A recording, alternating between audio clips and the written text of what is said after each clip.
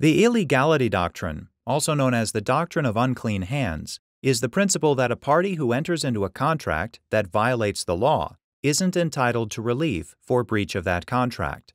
Sinnar v. Leroy illustrates this principle through the tale of a much-desired beer license.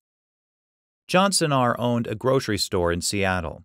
When the Washington State Liquor Control Board denied his application for a license to sell beer, Sinnar complained to his friend, Harry Leroy. Leroy told Sinnar that he knew a man in the city office who might be able to help get the license.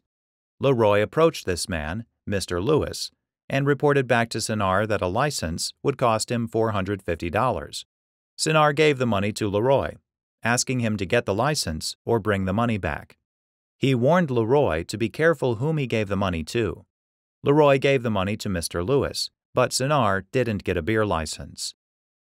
Sinnar sued Leroy to recover the $450.